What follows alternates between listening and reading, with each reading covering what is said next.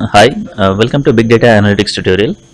In this video, I will discuss a linear regression numerical example with one independent variable.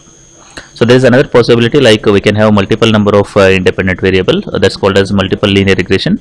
I will discuss that particular thing in the next video. So link for the same is given in the description below. If you want, you can find that particular video also. Now the problem or the numerical says that there is one independent variable and one dependent variable. So to understand this particular model, we will take one very simple example. Here there are 6 examples are given to us. There is 1, 2, 3, 4, 5, 6 here, and there are 2 variables. One is called as age and another one is called as glucose level. So just to understand, I have given X for age and Y for glucose level. And what is the problem definition is we need to use the regression model, and we need to predict the value of glucose level. So what it says is we need to predict the value of glucose level. The meaning of this one is the glucose level is the dependent variable and age is the independent variable in this case. So using these particular first 6 examples, we need to create a linear regression equation, and using the next one, that's the linear regression equation, we can find the value of glucose level given the value of the age. In this case, age given to us is 55. Using 55, we need to calculate what is the glucose level here. So that's what actually the problem definition is all about. Now if you want to solve this particular thing, we need to calculate this equation, that is y is equivalent to b0 plus b1 xi, where b0 is the intercept and b1 is the coefficient of x, that is the independent variable, and y here is a dependent variable. So this is what the equation we need to solve. So here we know the value of x. If you look at this particular final equation, that is the value of x given to us is 55. I need to calculate the value of y, that is glucose level. But looking at this equation, if I put 55 here, I don't know the value of b0 and b1. We need to calculate the value of b0, b1 given these actual, or can say that the data points. So 6 data points are given to us. Using these 6 data points, we need to calculate the value of b0 and b1. Now how to calculate the value of b0, b1? So there are some equations we have. The b0 is always equivalent to so and so thing, and the b1 is equivalent to this equation. That is nothing but summation of y multiplied by summation of x square minus summation of x multiplied by summation of xy divided by n into summation of x square minus summation of x bracket square.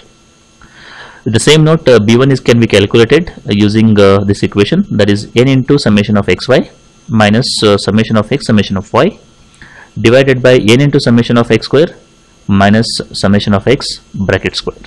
So these are 2 equations are used to calculate the value of b0 and b1. b0 is the intercept, b1 is a coefficient of independent variable in this case. Now if you want to calculate these things, we need a summation of x, summation of y, summation of x square and summation of xy. These are the 4 terms are required for us. Okay, so what we do is we will create one table. We have 6 examples. We have this is the independent variable, this is the dependent variable. We can calculate the sum of all these things. We will put it here, that is the summation of x, you can say, that is 247 here. We can calculate the sum of these things, that is summation of y, we get 486.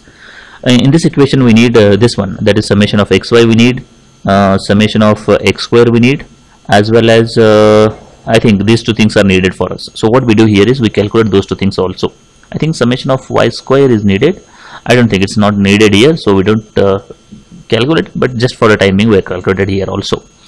So summation of xy, how to calculate it? So first calculate xy, that is x into y, we get here, x into y over here, and so on. We need to calculate this xy. How did you got this 4257? That is 43 into 99, 4257. 21 into 65, we get 1365.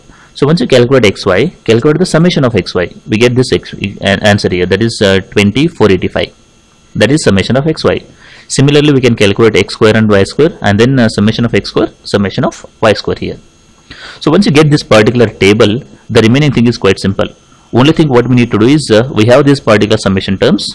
We have n is equivalent to 6 in this case, that is the number of examples. Use these particular values and put these values into these equations, that is beta 0 and beta 1. So first we try to calculate beta 0. Beta 0 is equivalent to what? Summation of y, summation of x square minus summation of x into summation of xy divided by n into summation of x square minus summation of x bracket square. So put the values. Summation of y is equivalent to what? 486. Summation of x square is equivalent to what? 11409. That is what I have put it here. Similarly, put all the values here. Okay, so once you calculate this particular equation, we get the value of b0. That is nothing but 65.14. With the same note, we need to calculate the value of beta 1. So that can be calculated with the help of this equation. We have this equation as I told you earlier. Put the values from that table. You will get the value of beta 1. So the value of beta 1 in this case is 0.385335. So that is the beta 1.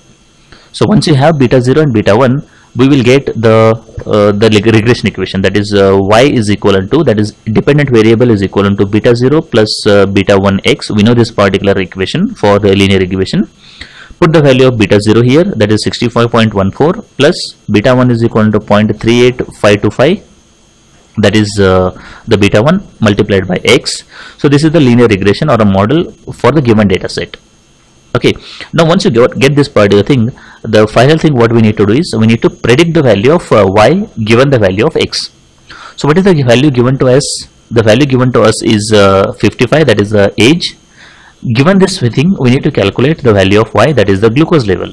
That is y dash is equivalent to 65.14 plus this is beta 1 multiplied by x, that is 55. So once you calculate this equation or solve this equation, we will get the value of y as 86.327. That is nothing but the value of dependent variable.